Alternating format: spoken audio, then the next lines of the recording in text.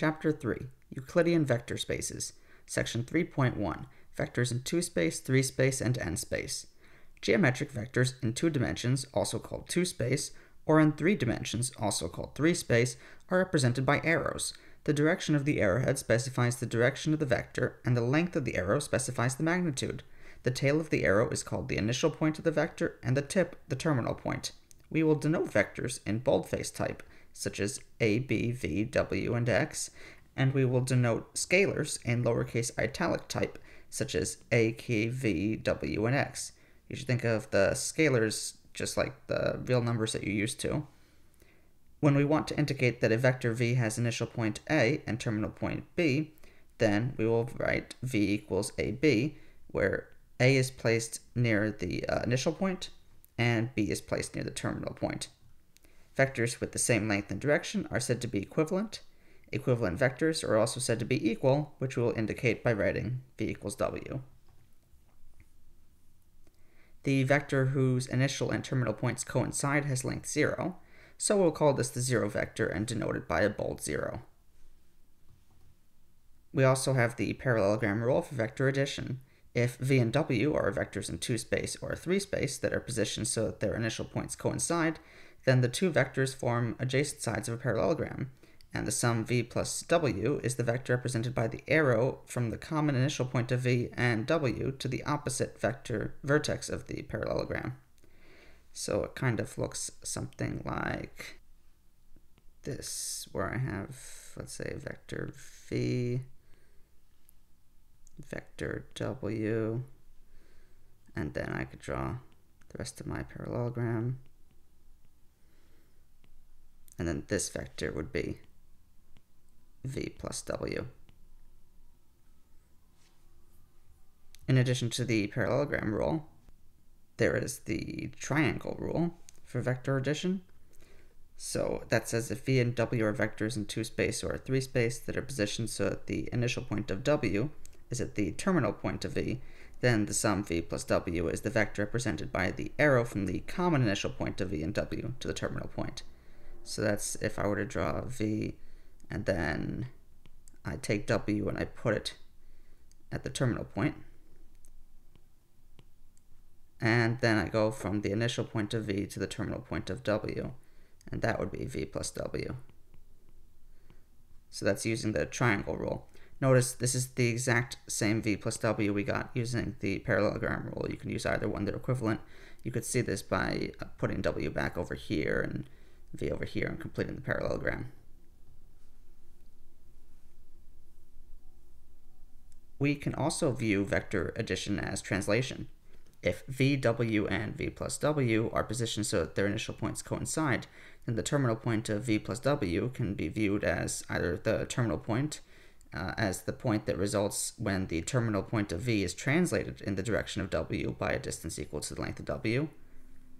So that's, you just move along w. That is, the terminal point of v moves along w, and you just track where that goes. But you could also view it as the terminal point being the terminal point of w translated along in the direction of v. So that's if I were to look at the terminal point of w, I move along v. So what I'm doing is I'm taking this terminal point and I'm moving it up along the direction of v. Just a number of different ways to think about the exact same thing, vector addition. To think of vector subtraction, we take the negative of a vector v, which we denote by minus v, and that's the vector that has the same length as v, but is oppositely directed. So let's say here's v going in this direction, minus v would be going in this direction. Okay, so the difference of v from w, denoted by w minus v, is taken to be the sum, w plus that negative. We can also do scalar multiplication. If v is a non-zero vector in 2-space or 3-space, and if k is a non-zero scalar, then we define the scalar product of v by k to be the vector whose length is absolute value of k times the length of v, and whose direction is the same as that of v if k is positive and opposite to that if k is negative. If k is 0 or v is 0, then we define kv to be the 0 vector. So what we're saying is, let's say here's v, then, for example, this could be 2v. Same direction, just twice as long. That's how we scale it. So kv would just be however much you want to scale by k.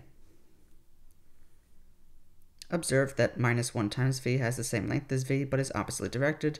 Therefore, minus 1, the scalar minus 1 times v, will be that negative vector. Since translating a vector does not change it, we agree that the terms parallel and collinear mean the same thing when applied to vectors.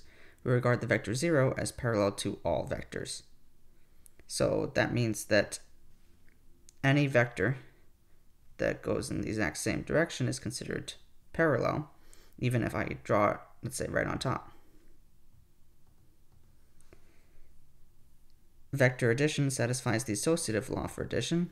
That is, u plus v plus w is u plus v plus w.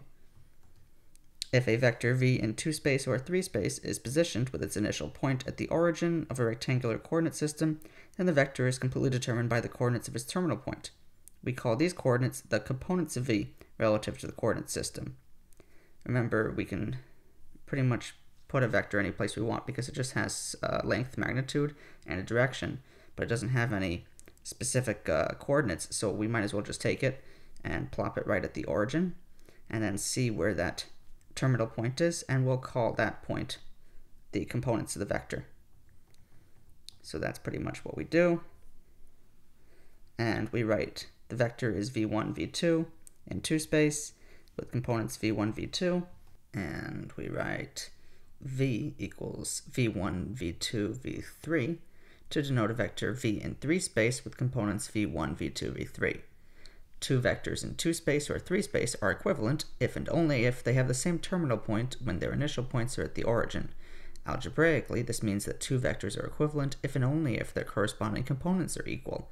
Thus, for example, the vectors v equals v1, v2, v3 and w equals w1, w2, w3 in 3 space are equivalent if and only if their components v1 equals w1, v2 equals w2, v3 equals w3 are equivalent. If p1, p2 denotes the vector with initial point p1, x1, y1, and terminal point p2, x2, y2, then the components of this vector are given by the formula x2 minus x1, y2 minus y1.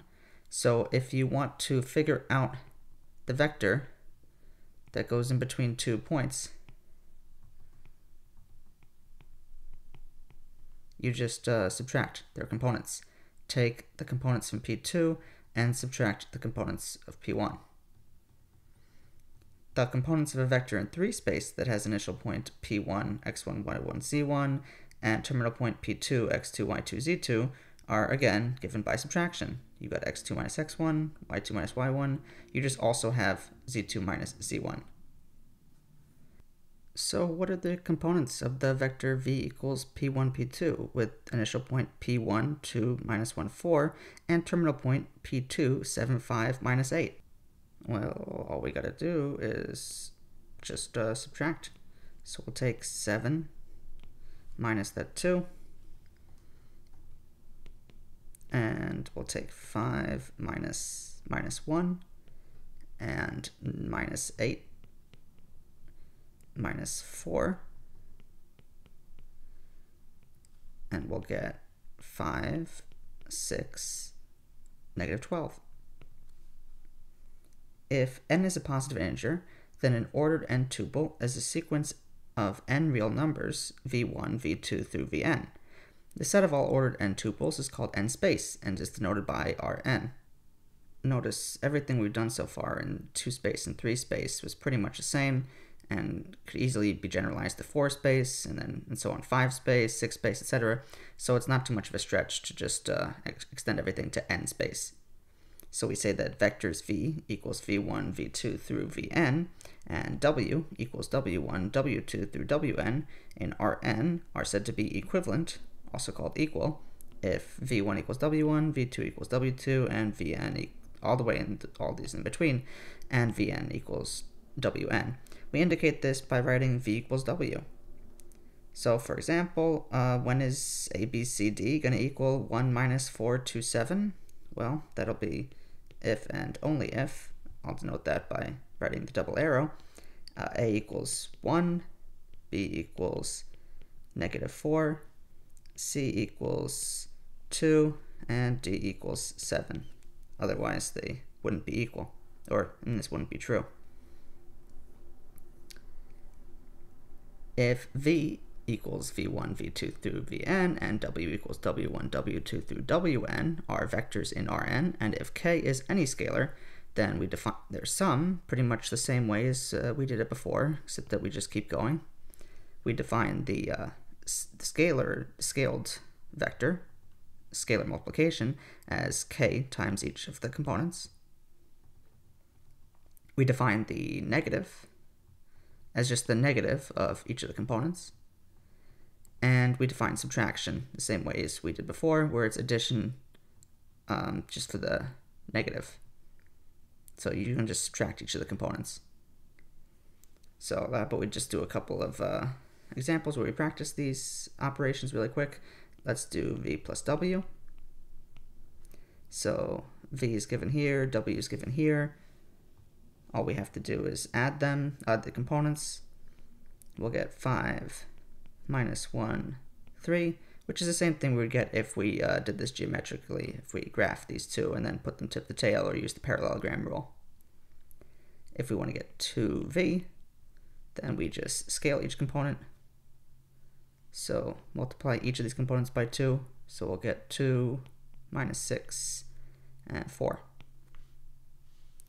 And if we want minus w, we'll just multiply each component by -1, so we'll get -4, -2, -1.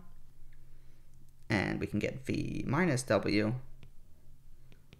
by taking v plus -w, which we already calculated, or just by subtracting the components. In either case, we get -3, -5, and 1. If u, v, and w are vectors in Rn, and if k and m are scalars, then u plus v is v plus w. Addition is commutative. Addition is also associative. U plus v plus w is u plus v plus w. U plus the 0 vector is 0 plus u, which is just u. So addition with the 0 vector behaves as you would expect. U plus -u is the 0 vector. K times u plus v is ku plus kv. Scalar multiplication is distributive over vector addition.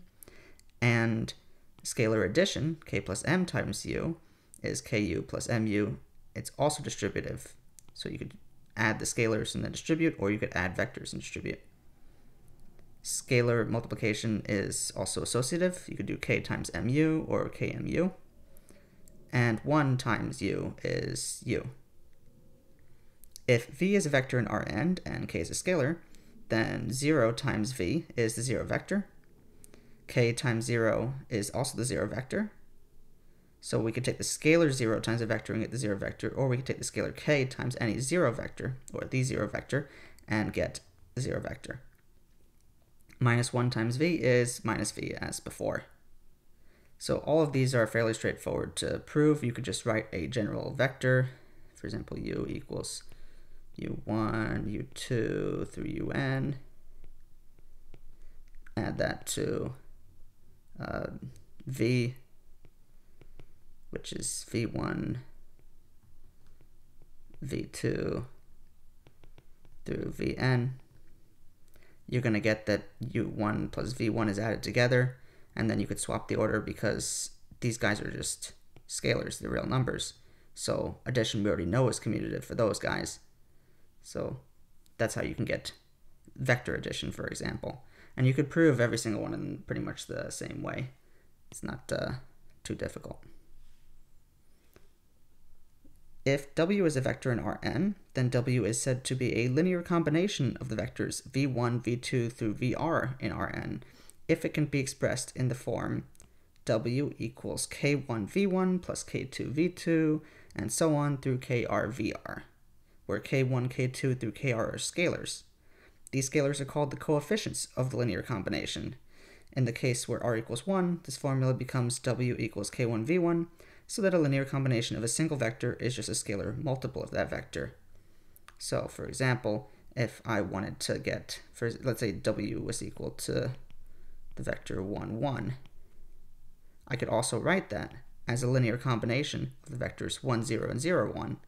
If I just took k1 equals 1, so I could take 1 times the vector 1, 0, and add that to 1 times the vector 0, 1.